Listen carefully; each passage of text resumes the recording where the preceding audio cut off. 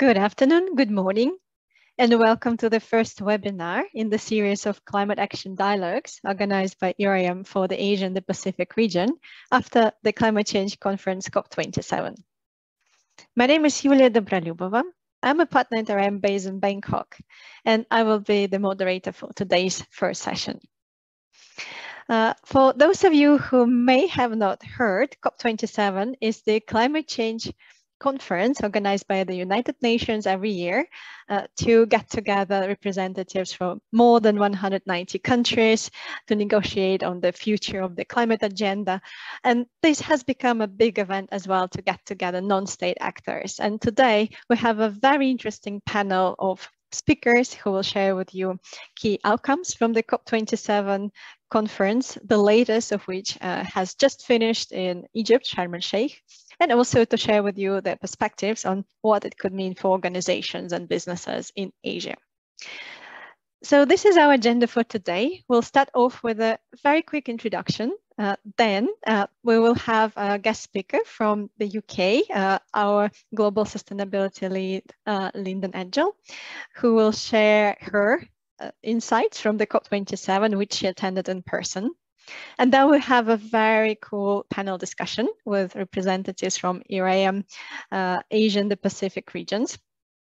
And lastly, we'll have the Q&A session, picking up questions from the audience. But before we start, let us quickly go through the key housekeeping rules for today. First of all, we encourage active participation, and I know that we have a lot of participants today from different organizations across Asia and the Pacific. So please feel free to post your questions in the Q&A chat box, which we'll be picking up during the session. Secondly, we'll be doing recording for today's event, which will be later on available at IRIM APAC website, which you can access, download, or share with your colleagues later. We also have enabled the English transcript feature, so you can simply click on the live transcript button at the bottom of your screen and select Show Subtitles. Lastly, there will be a feedback form at the end of the webinar. We encourage you to share your thoughts and feedback on today's event, which will help us prepare the next sessions in this series to meet better your requirements. Let's move on. And with this, we actually would like to know our audience as well. So there will be two questions in the pop-up window that you will see in a second in front of you. So the first question will be which sector your organization represents, with some options available. And if you scroll down this pop-up window, you will see the second question, which will be, what is your take on COP27? And let's give you a few moments to answer both questions. I'm very curious to see what you think about the COP27, if you've heard already any updates.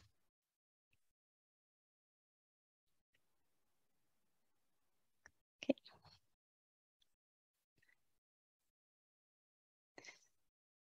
All right. Let's have a look at the results. So in terms of the sectoral spread, we actually have very wide diversity of the participants today, coming from power and renewables, oil and gas, financial sectors, chemical, pharmaceutical, agribusiness, food, beverage, manufacturing, and a wide group of other sectors. In terms of results of COP27, the majority of respondents said some success, but not enough to reach the 1.5 degrees target. A lot said disappointing. Some said it's really hard to form a view, and very few said success. Well, let's see what our guest speaker, Lyndon, says. Let me invite Lyndon to the floor. And very briefly, Lyndon is IRIM's Global Sustainability Director. She is actually leading our company's relationships with some of the leading organizations like United Nations, Global Reporting Initiative, and World Business Council for Sustainable Development. And what's most importantly, Lyndon was actually there at COP27, and this negotiation process she has been following for very long time, so very looking forward to hearing her perspectives on things. Lyndon, over to you. What's your take on COP27? Thanks, Yulia. Just making sure my sound is okay with everyone. Okay, great. Hello, everyone. Good morning, good afternoon, depending where you are. It's always hard when someone asks the question, so how was COP, or what is the takeaway of COP? COP is, yes, it's the negotiations, but these days COP is also a conversation with many voices. And this year in Sharm el-Sheikh, indeed, there were many different voices. For the first time, children and young people had a pavilion. There was a pavilion for the just transition. There were many people from business, from civil society, from academics, alongside the formal negotiations, all trying to push the implementation forward of what we need to do on the climate agenda. So let's give you a few perspectives. I don't promise to be able to really share the ins and outs of all the detail. That would take hours, but let's give you some perspectives. If we can go to the next slide, please. So we're trying to give you two sides of the coin. This is from a week ago, really, because COP finished just over a week ago in the middle of the night in Sharm el-Sheikh. On the left-hand side, we have Alok Sharma. Now, he was the president of COP26 in Glasgow last year. And he was very clear a year ago about getting in text around keeping to the 1.5 degree commitments of the Paris equation. You'll see there that he has set out a number of things that he believed were not in the final text, in the final negotiating text, and the concerns around that. So around emissions peaking, around through phasing down coal and other fossil fuels, and what he termed a weakening of the text around energy supply. So he was quite scathing, and any of you saw this clip live in the final plenary sessions will see his disappointment and his frustration. But on the other side of the coin, we have Antonio Guterres, who's the UN Secretary General, who was very clear to remind us that the progress made, particularly on loss and damage, and we'll talk about that shortly, was all about trust, rebuilding trust in the system between countries who feel like they haven't had a voice for many years and the more developed nations. And so I think we just need to balance some of the frustrations with some of the hope, and that is always the situation with COPs. This is COP27, so the 27th meeting of the governments of the world. And I think it's always important that we think about the longer term, not just the short term. So if we go to the next slide, we'll see what Egypt, as the COP president, so the host country becomes the president of the COP, what did they set out in what they termed the African COP or the implementation COP? They wanted to focus on mitigation, so that's reducing the emissions, adaptation, which is how the world will adjust to a changing climate, which is already happening, finance, and collaboration. So that was the four themes they brought to us. And let's just have a now look at each one of these in turn. If we go to the next slide, there was a term that appeared last year. We talked a lot about keeping 1.5 alive. So this is the commitment to a 1.5 degree future. This year, that changed to 1.5 degree is a limit, not a target. I mean, midway through COP this year, it's a 2-week event, there was some real concern that there'd be backsliding, that the watering down of the commitment to 1.5. So the business community came together, a number of leading business organizations around the world, and put a letter to the COP president and also the UN, the head of the UN agency, to say 1.5 is a limit and not a target. Now, ERM supported this letter. We were one of 250 businesses to do so, and strongly lent our voice to really encouraging the governments of the world to maintain this commitment to emissions reductions. Because if we don't keep reducing the emissions and we don't keep the process going, then we are at severe risk. We're at about 1.2 degrees now, so 1.5 degrees is foreseeable in the coming years based on all the current scenarios and forecasts. And the picture of a 1 degree world, increased temperature, 1.5 degrees or 2 degrees, as you see on the diagrams here, means significant changes to the planet that we live on. And we are already seeing that through the floods in Pakistan and indeed Australia at the moment, bushfires, other extreme weather events. So 1.5 is very important. So mitigation 1.5, not enough progress at this COP. To the next slide around adaptation. Again, importantly, that this was the first time adaptation was really on the agenda. And I encourage you to take a look at the Sharm el-Sheikh Adaptation Agenda, which is a whole series of commitments from governments, from sub-regional governments, from cities, from business, and from others, really looking at the investment that needs to go into adapting to this changing climate. Again, not enough money invested in terms of the financial mechanisms, but some real progress. So a semi-okay on the report card.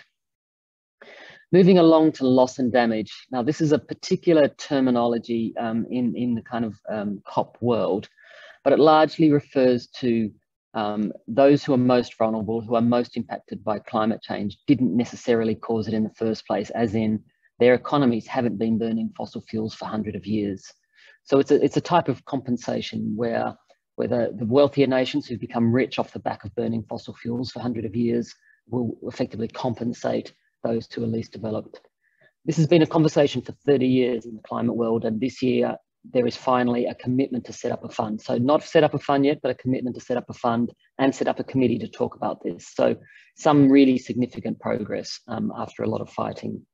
On other climate finance, it's still pretty limited, and so we need to really keep the pressure on to ensure that commitments to finance, public finance and private finance continue to flow. Next slide, please.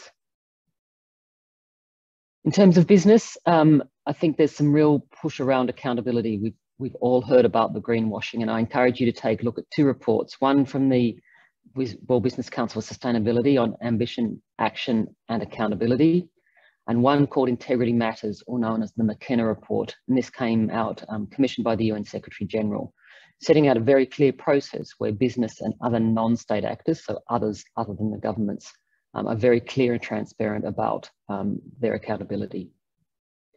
So that's a very quick walk through the COP process. Now, Yulia, I'm going to welcome you back in to say that was a few of my perspectives. What's some of your thoughts about what happened at COP? Thank you very much, Lyndon. Well, I've been following the COP process actually since 2005.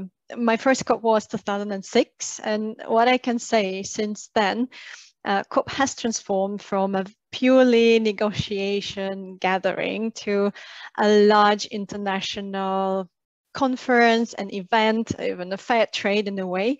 And I would say, like, since a few last years, I've noticed a lot of attention and actions by non-state actors, to the extent that even the attention is shifting very much during COP weeks from what governments are doing to what non-state actors are doing. And from my personal view, there have been quite a lot of interesting statements made during COP27 weeks, made by the governments, like the new US package, for example, on energy transition accelerator. There was an interesting announcement by the governments of Brazil, Indonesia, and the Democratic Republic of Congo on preservation of forests, or the new initiative about zero emission vehicles, spearheaded by the UK and US governments, and as well as some interesting initiatives by the businesses. The one event, for instance, I attended in particular was about the zero emission international shipment that was announced by a coalition between the shipping companies and green hydrogen producers, which I think is a very interesting case that may be later on picked up by other sectors. So these are probably my main observations. And Lyndon, you've mentioned also quite a few interesting things. So what shortly would be the main positive shifts after the COP27 that you foresee to happen? As I said, sometimes it's important to look for the glimmers of hope rather than some of the gloom that you can see at a COP. I think there's a few things for me. I agree, the collaboration, which of course was the fourth pillar of the COP presidency's desire, was definitely there. More business there than I've ever seen before, but lots of different people from business. So maybe people from procurement or carbon trading or risk or strategy, new business development, renewables. So lots of different people within big business organizations were there. So that was a positive. I think the real nexus emerging where people are realizing the intrinsic link between climate, nature, and people. And we have to think of those things together. So that nexus. I think for me, the other thing is mainstream attention. It was in the mainstream papers of the world pretty much over the 2 weeks. When I returned back home, people were stopping me, my neighbours, my colleagues, saying, okay, it's very confusing. Just, you know, how can we understand what is going on there? So people want to know, people want to see what's happening there. And I think the other one is the reform of the multilateral development banks and the international financial institutions. Some real pressure to say the role of the World Bank, the IFC and other institutions has to change and has to work more with the private sector. So there's some glimmers of hope, I think. So, All right. so that's the kind of global picture, but you have much better vision into Asia. What are you seeing in terms of the Asian perspective? Yeah, that's a very good question. And actually, Asia has always been quite active in the climate negotiations, and this year is not an exception. There were separate pavilions of individual Asian countries like Japan, South Korea, China. I was positively impressed to see pavilions also of new countries like Singapore and Malaysia that have presented their activities at COP27 for the first time. And there were quite a lot of interesting events going on with high-level representatives being present at these pavilions. Definitely Asia is in focus for various reasons. First of all, the region still depends a lot on fossil fuels.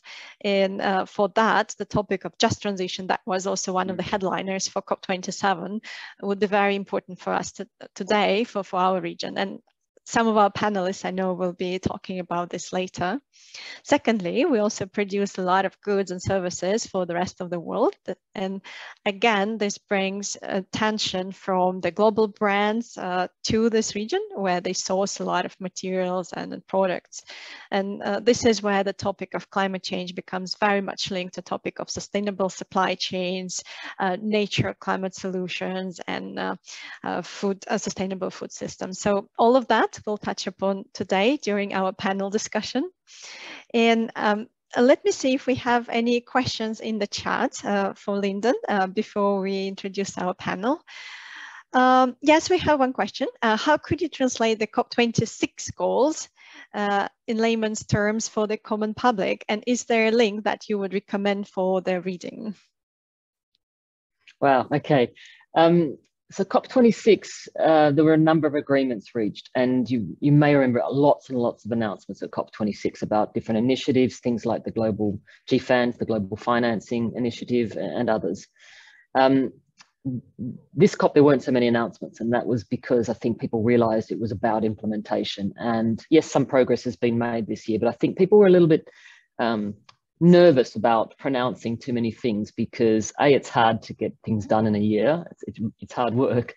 Secondly, I think there's this kind of accusation of greenwashing, and people were quite concerned about not coming out with things until too much was there. So I think that's why it might have seemed a little bit more subdued from the announcements perspective. But certainly where we were on the ground, there are lots of different things happening. And so I think we need to take encouragement about that.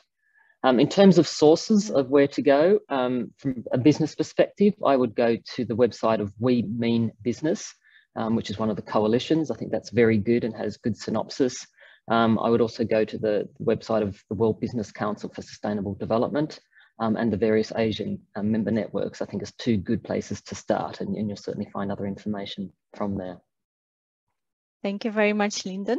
And another question that a lot of clients of ours keep on asking, what would be the future of the carbon market as the outcome of this COP27? Any big changes that you may expect? Well, if I had a crystal ball to know the answer to that question, I think I'd be retired. But there were a couple of important things, I think, to note. The voluntary carbon markets, and we played quite a role in thinking about that, and particularly around natural climate solutions.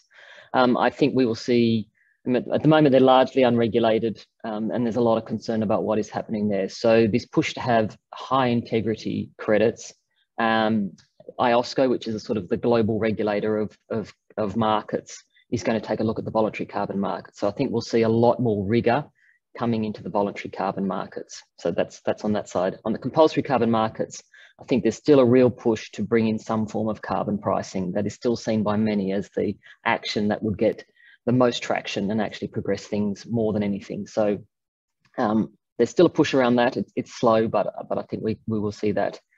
The other thing I would encourage business to do is to really get their head around carbon markets now. As we head to 2030, and I think about a third of the world's largest companies have net zero commitments. many of them have an initial target around 2030. Because we're not decarbonising fast enough, many people will be looking to access the carbon markets to meet that shortfall of residual emissions. And so the price will escalate because there is not enough on the supply side. So I would say get yourselves organised starting now and talk to my colleagues about how you can do that. All right, thank you very much, Lyndon. Please don't go. We will still have another slot for Q&A session later on today. And in the meantime, let me introduce to you our panel of Asia and the Pacific experts from ERM, who will talk about their perspectives on COP and what to expect from organizations and businesses in Asia and the Pacific. We'll have today with us Christopher Bray, who is coming from Australia and New Zealand, Principal Consultant at ERM, leading corporate sustainability and climate change topic in this part of Asia and the Pacific. We'll also have Sina Dabral, who is Consulting Director based in Singapore, and she will represent South and Southeast Asia region today. The last but not the least, we also have Summer Chen, who is coming from Central East Asia region. And she actually herself was also at COP27 on the ground. So this is our panel. And I will start off with the first question for all of you. So after hearing what Lyndon said and obviously following up on COP27, what are your takes in terms of the next priorities for businesses and organizations in our region? And in particular, what you foresee as the next trends in terms of regulatory updates, as well as in terms of what businesses need to prepare for. All right, let us start. And I would like to pass it to Sina first. Thank you, Yulia, and good afternoon, morning to all who are attending. All right, so to answer your question, so given the geographical location of the South and Southeast Asian countries, this region does have a major responsibility to reduce its increasing vulnerability to climate change. Hence, for South and East Asia, COP27 focused on scaling up adaptation solutions and mobilizing access to financing for adaptation. The key takeaway from the summit, as we all know, has been establishment of the Loss and Damage Fund. And this has a direct applicability to the South and East Asia region. Although details, such as who will pay into the fund and how much they will contribute is all unclear. But these adaptation funds could potentially be used for the onset of climate impacts, like building a new infrastructure, early warning signs. Hence, I would say that it's important for organizations and industries in our region to understand and be aware of their climate-related physical risks from extreme weather events. Climate risks have also been the emphasis of stock exchanges and banks in the region, and hence it'll sort of only continue to gain more focus. Actually, to support this, the ASEAN Joint Committee Joint Statement on Climate Change, which was finalized following COP27, it stresses the need for developing countries to analyze climate risks, to formulate and implement adaptation measures. Hence, I would say a huge emphasis on climate risk for organizations in this region.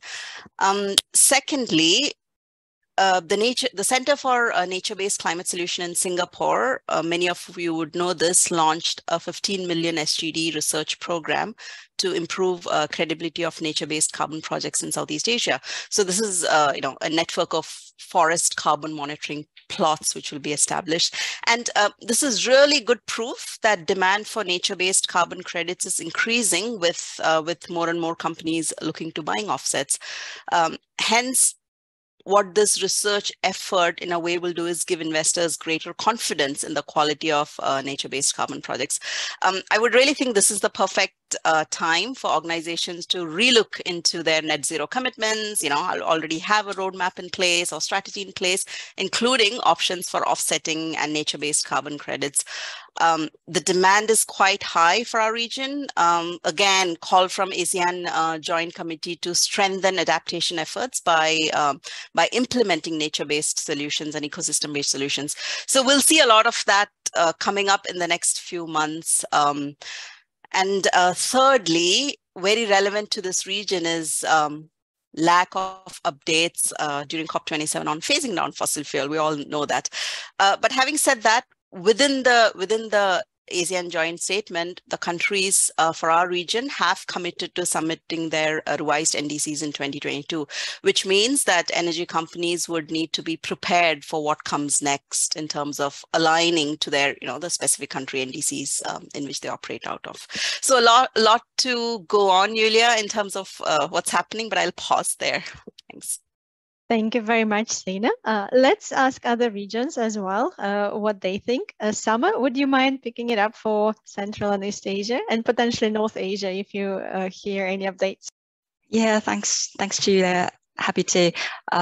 So I joined CORP in person, and based on my observation, I think two topics really stand out in the discussions throughout the entire CORP that might have implications for Central East Asia, North Asia. One is gas and one is carbon market. So for gas, because gas has become kind of a huge demand for them, it's the highest in Asia, I think, and Asia will be responsible for probably 60% of the new gas consumption going forward. So many attendees actually at the CORP questioned if gas, if its role as transition fuel might be changed.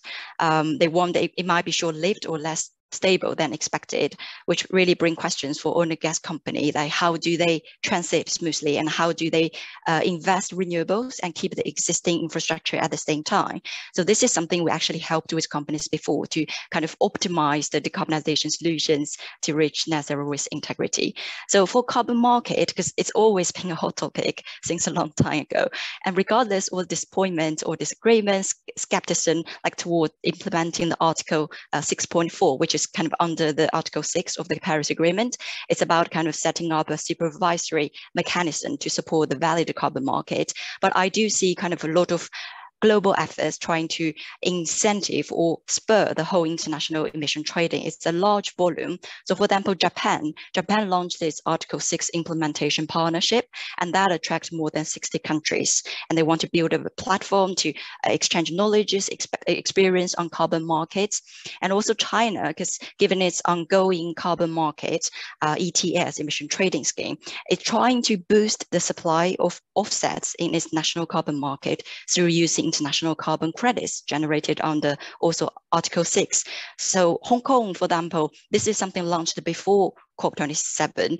They launched something called Core Climate. It's an international carbon marketplace designed to allow for the trading of voluntary carbon credits. And the market, the global market for voluntary carbon markets is expected to reach $50 billion by 2060. So that's quite huge. And some companies see it as an opportunity, but some others see it as risks. So we would suggest companies to kind of set up an internal carbon price and to conduct scenario analysis against the carbon price, ranging from USD dollars 7 to 70, which is around 50 to 500 RMB. So that's something we would recommend company to do, just given the whole carbon market, the volume of it, and the impact to the company business and the supply chain. One last key takeaways from me is on adaptation, because this is one of the new focus and the priority for COP this year. And they've been talking about ambition to kind of developing a financing vehicles for climate adaptation, not just for countries, but also for industries to how to scale up their ability to advance climate risk reduction. And one of the main problems there is whether there's a major lack of climate data necessary to assess like what the actual adaptation needs to be, how much that might cost to meet those adaptation challenges. So I didn't support many physical climate risk data providers at COP, but it was to mention that our ERM, we have an in-house physical climate risk assessment tool, which is called CRISP. Some of you probably already see a demo that can potentially fill some of the data gaps, starting from assessing how the specific climate hazards would change in the future under different scenarios, different time zones, and how that might affect the design, different adaptation measures to adapt to the climate risk. So we would suggest companies, particularly for infrastructures sector or real estate financial institution, to start thinking about conducting climate risk assessment and stress testing their assets or the portfolio company you invested to meet those challenges. So I will stop here. I'll hand over to Chris. Thank you very much, Sama. Actually, what Sama has mentioned would be very important for other parts of Asia and the Pacific, because we have a lot of investments and connections with China, Japan, South Korea across the whole region. So whatever is a trend in your part of our bigger region would be definitely important for the rest of our countries, if not for the globe. All right, with that, I will pass it on to Chris. Actually, we don't have that many countries from the developed country camp in this part of the world. So Chris is coming from Australia. It would be very interesting to hear his perspectives on the outcomes of COP. Thanks, Julia. So to take a sort of an Australia and New Zealand focused view, without wanting to be too pessimistic, I don't think the new multilateral decisions made by national governments at COP will have a notable impact on economic activity in our region, at least in the immediate term. But I do think there have been some quite interesting developments that occurred on the sidelines of COP and prior to COP. So the reason I don't think the main Sharm el-Sheikh implementation plan is likely to have a really big immediate impact is that the level of climate change mitigation ambition embedded within the plan hasn't changed from Glasgow. And because Australia and New Zealand both submitted updated NDCs, which with increased ambition in the last 2 years, I think a lot of those emissions reductions are already starting to be baked into regulation anyway. So I don't think we'll see a dramatic change there. Similarly, I think the commitment to loss and damage funding is certainly interesting. And that may have an impact on the way international aid is directed from both countries. But I think we won't really know too much about the specifics of that until those funding mechanisms are agreed and documented. But I guess to cut a slightly more, positive note, there were a couple of things which I think may have a notable impact on business. And those were some of the agreements and pledges made by non-state actors in and around COP. So I think Julia mentioned previously there was a joint statement on green hydrogen and green shipping, which was, agreed upon by a series of shipping companies and hydrogen project developers. So I think that's quite exciting as a potential signal that there may be a market emerging for green hydrogen. And Australia in particular does have ample solar resources, lots of land, and certainly lots of expertise in terms of, compressing gas and putting it on boats. So that could be a sign of simply more activity in that sector in the very near future, which I think is fantastic. In terms of some of the other pledges, I note that Australia did join the Global Methane Pledge just prior to COP. So that was interesting in that it commits the nation to reducing methane emissions by at least 30% from 2020 levels by 2030. The reason that's interesting is that it's actually a hard emissions reduction commitment as opposed to being an emissions neutrality commitment. So therefore it doesn't specifically include offsets. And I think from what we've seen, I think we can probably infer that the Commonwealth and Australia is expecting the majority of those reductions to come from facilities already covered by the safeguard mechanism. So ultimately, I'd suggest any organisations that are operating safeguard covered facilities, they're probably already paying a lot of attention to developments in that sector. But I'd suggest you keep paying attention to it in light of that Global Methane Pledge. And then I guess just before I go, the final thing I wanted to touch on were the changes to Article 6. Again, I haven't seen too much of the detail around how a potential international carbon market will be created. But in principle, the presence of an international carbon market does have the capacity to dramatically boost activity in Australia's domestic carbon offset market. The reason being, we have a relatively mature and I would consider a quite high integrity domestic offset market. And when you consider the vast amounts of land mass available within Australia, it does give the nation something of a natural advantage with respect to the production of carbon offsets. So whilst historically, I think the Commonwealth has been quite protectionist with respect to the sale of Australian developed offsets to other national governments, I think if that starts to liberalise a bit, it could really lead to a big step change in the carbon price locally. So I'll probably pause there and hand back to yourself, Julia. All right, thank you very much, Chris. And while we have you there, as Lyndon mentioned, just transition was a very big topic during this COP. And we know that this is also a very sensitive but important topic for Australia, given a lot of dependence on coal of your economy. Can you give us any good examples from your experience or from your clients' experience, how companies in Australia are already managing this just transition topic? Certainly. So I guess to begin with, it's probably best to think about it generically. And I think at a really broad level, a straightforward way for organisations to contribute to a just transition is simply to think about the social impacts of your low carbon transition plans. Now, in 2022, I mean, I think a low carbon transition plan is basically a synonym for a business strategy. So, I mean, in that sense, an organisation can contribute to that just transition by simply considering the ethics of those business strategies. And I'd also suggest that a good approach would really involve taking a broad view of that social impact. So thinking about the social impacts across the organisation's value chain. So instead of just limiting it to your direct employees, also thinking about suppliers, customers, and also the communities in which the organisation operates. So to kind of highlight areas of good practice, one of our clients operates a series of coal mining operations in Eastern Australia.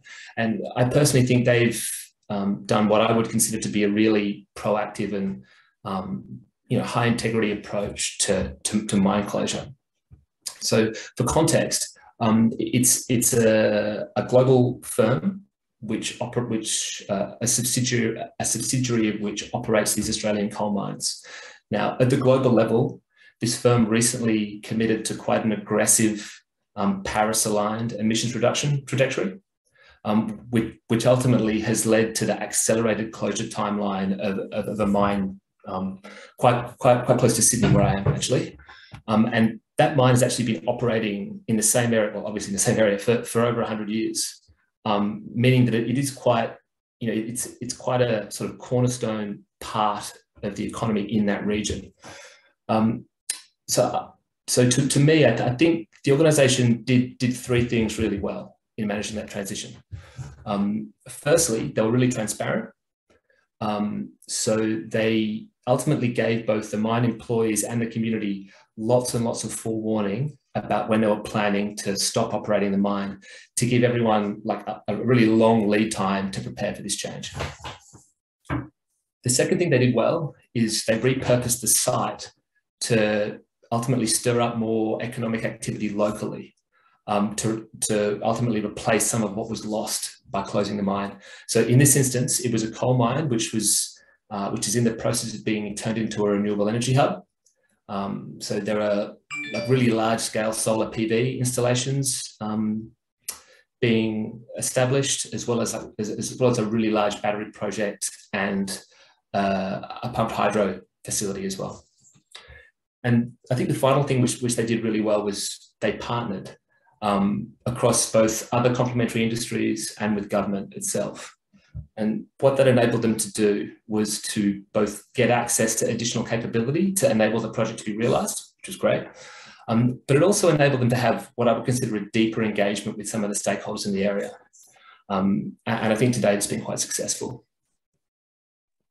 All right, thank you very much, Chris. A very interesting case study. And before I pass next question to Summer, I would like to encourage all of our participants to post your questions in the chat, because we will announce a Q&A session very soon. All right, Summer, when we talk about just transition or like low carbon energy transition in general, it cannot be done without new technologies. What's your take there, and what were the key topics that have been discussed at COP27 in this regard? Thanks, Yulia. Yeah, so people know me, knows hydrogen is something always close to my heart. So I paid extra attention when I was there. I joined the Hydrogen Transition Summit in the first week, and I do saw like widespread support in terms of its role in the transition to a net zero economy. So there's no question about whether hydrogen is a hype or not. Everyone been discussing how to reduce the cost and what's the role in the power system or what's the role in hard-to-abate sectors. So for example, attendees, they saw hydrogen as a potential replacement for gas.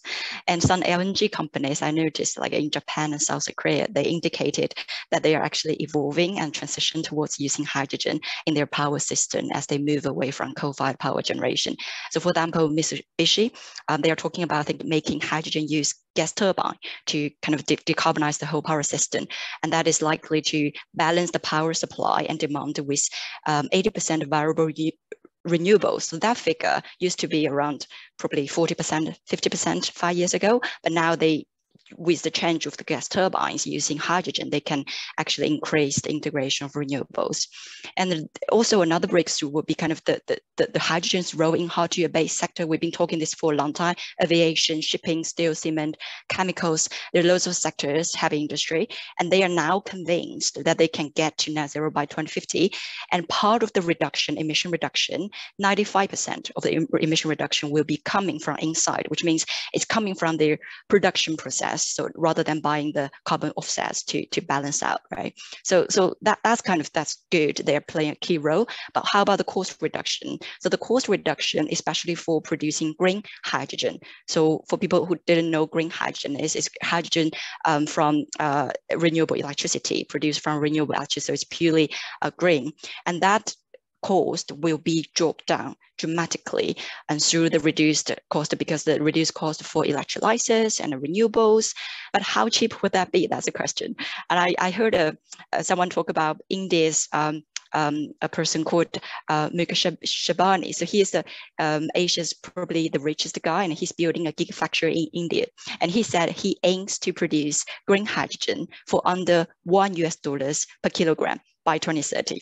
I'm not entirely sure like whether that can be that cheap, like $1, but what I do know is I think the threshold will be around $2 per kilogram. That will be a key threshold. And if you below that price for the green hydrogen production, then you can the product will become economically competitive for sure. So now we are convinced hydrogen's role in power sector, hard-to-abate sectors, and the supply is growing from 1 million tons per year to probably somewhere around 800 million tons per year. And supply cost is dramatically falling down. So what's the problem now? The problem actually they've been talking about is how to boost the demand side to keep the pace of the supply so that they can formulate a dynamic hydrogen supply chain. So either it's bilateral, multilateral, there should be a dynamic with balanced demand and supply. And currently, I think the supply side, we can see it's growing and see the cost falling down, but demand side just doesn't really keep pace. So that's the problem. And that would require regulations from governments, of course. So regions have incentive support, policies will be ahead of the game. Saudi Arabia, they're targeting Asia in kind of the global hydrogen push. Australia definitely position itself as a hydrogen exporter. China, Japan also announced the hydrogen strategies until like 2035. And for companies, that also require companies to kind of set up a strategy, whether it's for investment strategy or deployment of hydrogen to enable it play a role that it needs to play in your company's decarbonization journey. So I think that's kind of my takeaways from the whole hydrogen discussion at COP, which might be beneficial for sure. Provide some insights for companies here. Thank you very much, Sam. I fully agree that green hydrogen as well as carbon capture utilization storage would probably become big topics for us here in Asia and the Pacific going forward. All right, we talked about technologies, but we cannot make it happen without finance as well. So a question to Sina, how do you see the activities by the financial sector going forward? Any new pressure points we need to expect? And there was also one question from the audience, from Anradi, in terms of the blended finance. What is this, and whether you see the increased interest to this kind of scheme going forward? Sure, and thanks for the question, Indy. So the summit in Egypt was in fact called a finance COP, not because of the actual financial commitments made, which were generally modest, I would say, but because it underlined the fact that finance is the most important factor towards transitioning on our climate ambitions. So quite a few things happening which will be useful for the region. First and foremost, ADB's Energy Transition Mechanism program to retire existing coal-fired power plants and to replace them with clean power capacity has kicked off. So this will accelerate Southeast Asia's shift to renewable energy. There was a push during COP27 that the finance sector needs to finance actual emissions, emission reduction funds, rather than simply having nominal targets for decarbonization. So I would say a huge opportunity for climate tech funds and the need for climate impact frameworks for investors. In terms of commercial banks and private equity space, it was pointed out that there has been a low but steady progress by banks on the interim sectors for net zero. So with more and more banks now committing to net zero, companies would need to prepare for their own net zero targets because they are scope 3 for financial institutions, and that would affect the portfolio of the financial institutions. So we expect scope 3 to ramp up. Other than that, we read that wealthy nations have promised at least 20 billion in funding to help Indonesia. So that is transitioning to clean energy. There will be a call for fossil-based industries to take action, and it's understood that similar projects are expected to be on the way for Vietnam and India. Again, ASEAN joint statement on climate change, they call for finalizing development of ASEAN taxonomy for sustainable finance. This has been sort of in the discussion for some time, but it's proposed to be finalized soon. And this is really key. This is key for a consistent and credible approach for regional investors, which we will see implemented quite soon. So quite a scale up of investments towards, I would say, climate resilient infrastructure, renewable energy, green alternative solutions such as hydrogen, energy efficient devices, carbon capture, circular economy, which will all get focus from the investors. On your question on blended finance, so really blended finance is strategic use of developmental finance for mobilization of additional money towards sustainable development in developing countries. So what that means is that the funds, the finance that is available from ADB on the ETS, that would count as a good step. Also on a more concrete step, ADB has actually raised its ambition for climate change financing from 2030. It was 80 billion, now they have increased it to 100 billion, out of which 34 billion is actually marked for adaptation. So that's again a huge step in sort of mobilizing that sort of finance towards developing countries. Thank you. Thank you very much, Sina. And before I invite Lyndon for our Q&A session, I would like to reiterate, first of all, that Asia and the Pacific will be under spotlight in the coming year for various reasons. First of all, there will be COP28 in the United Arab Emirates next December. Secondly, there will be India hosting a G20 summit and Japan hosting G7 summit. So obviously there will be a lot of preparatory meetings happening in our part of the world, and Asia as the region and Asia and the Pacific broader would be definitely under attention and the topics that are relevant for our region. All right, there is also one more polling question for the audience. What are the climate actions that you are currently taking on or plan to take on in the next 6 months? And there are an array of options, also linking back to some of the topics that our panelists and Lyndon have mentioned today. Let's wait a few moments and see what the majority are doing or planning to do next.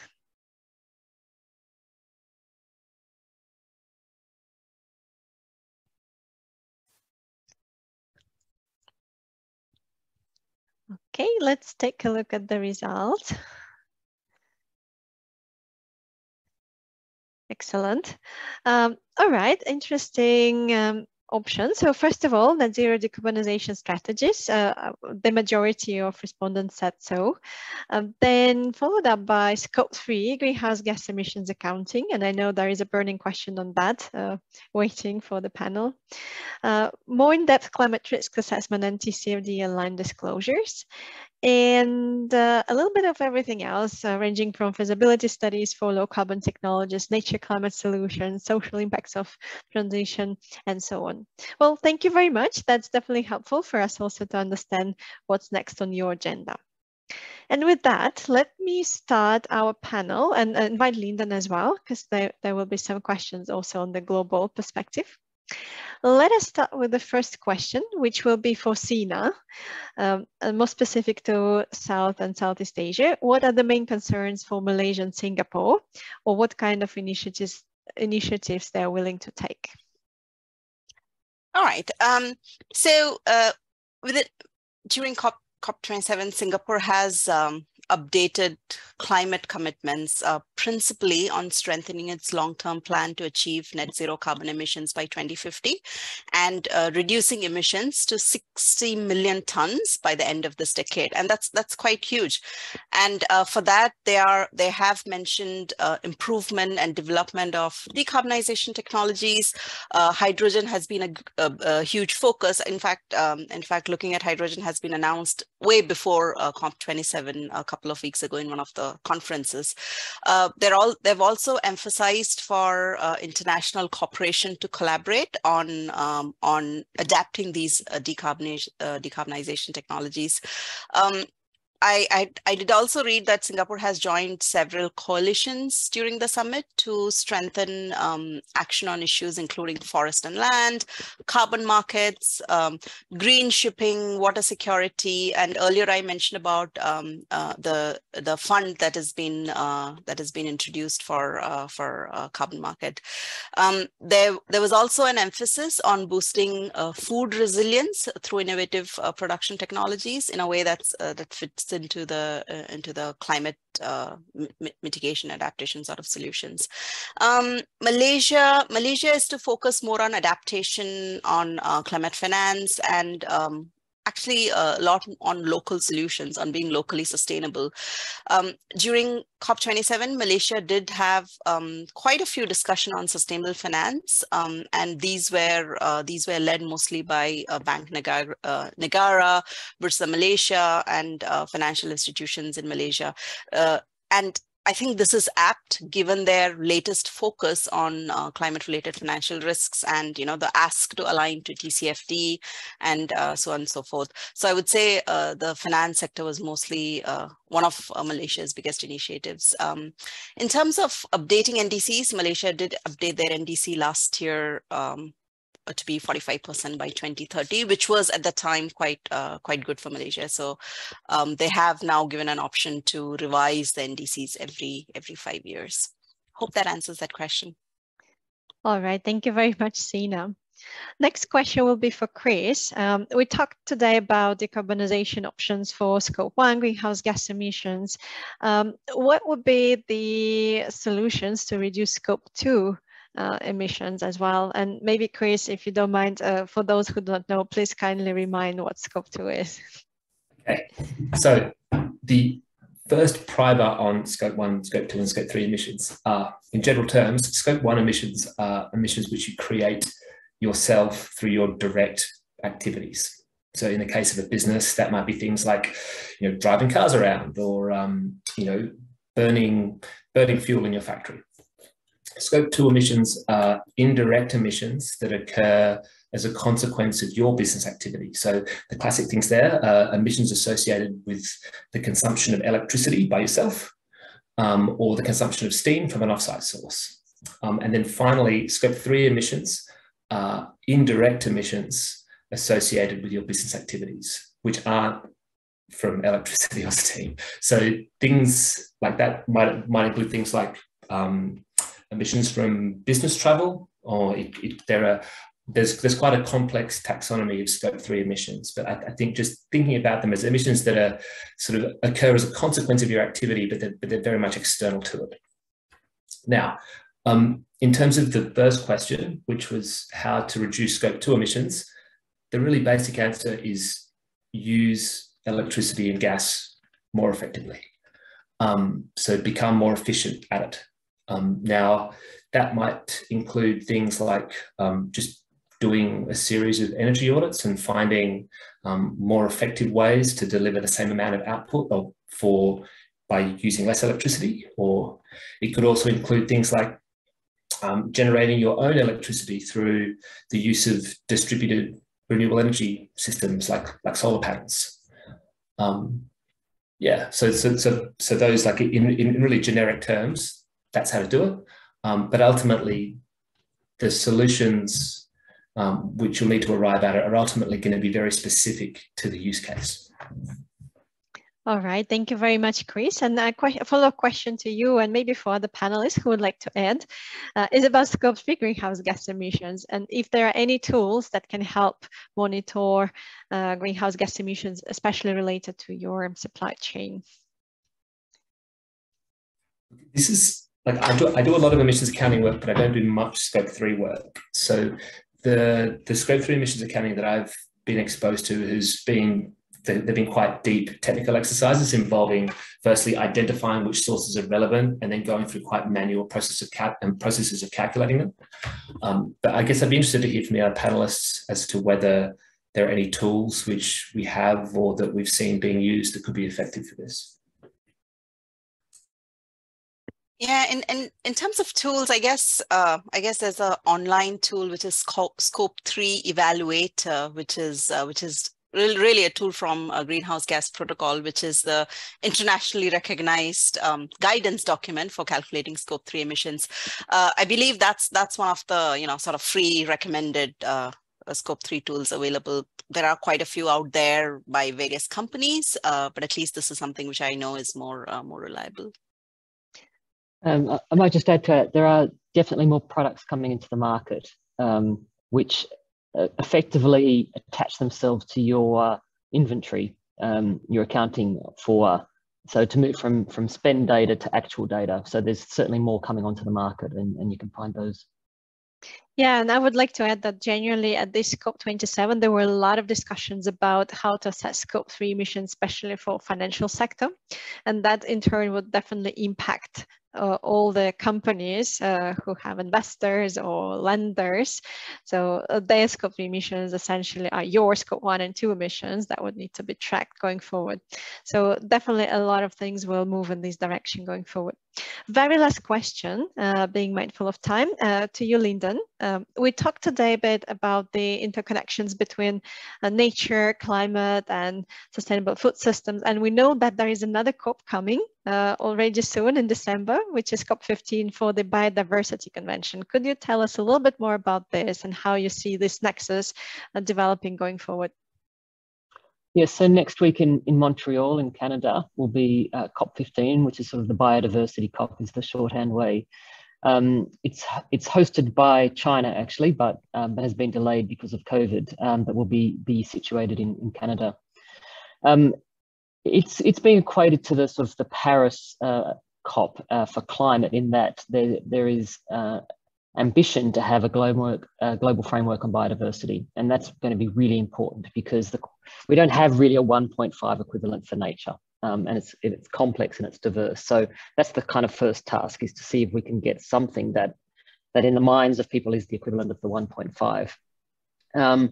But of course, there's so many interconnections between nature and climate. I'm sure that we'll see a lot of conversation going on about those two, and what we need to do to make sure we actually preserve biodiversity through reducing our emissions. So watch this space. We will have colleagues there. ERM will be broadcasting from there and having other publications come out in the next couple of weeks to help you understand how you think about nature in your business alongside climate. They really need to be considered together with people, of course.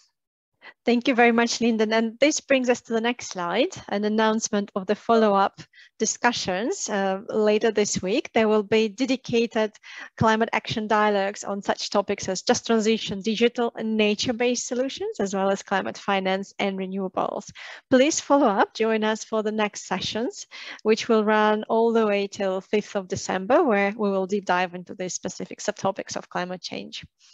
And I would like to thank all our panelists and speakers today, all of you who attended us and listened to us, and for your questions as well.